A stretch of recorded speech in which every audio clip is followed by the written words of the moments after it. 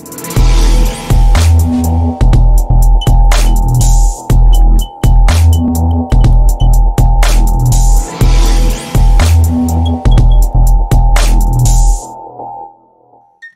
in this video we will learn about how to get your WordPress website listed in Google. If you want to get your WordPress website listed on Google, then in that case log into your WordPress dashboard and then search for search engine visibility under settings and reading section.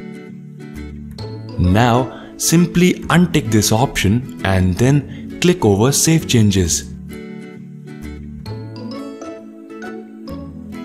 Now in your WordPress dashboard, click over Add New under Plugin section. Now here, search for a new plugin, that is Yoast SEO. Install this plugin and then activate it.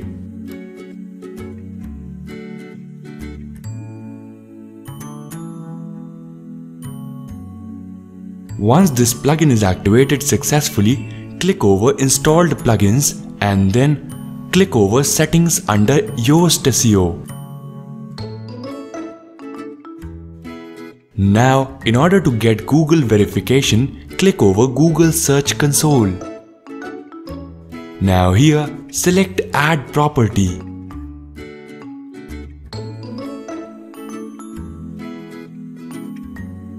Now, enter the domain name here.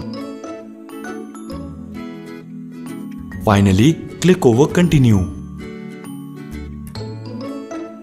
Now copy this domain ownership link and then paste it here. Save the changes. Now you can click over Verify. This will verify your link that is pasted over there. Now if you go to SEO dashboard section and switch on XML sitemap, this will encourage Google to crawl your website. Now enter a new sitemap in Google Search Console that you have generated. Please note, once Google has crawled and indexed your website, you will start seeing its report in the Search Console itself.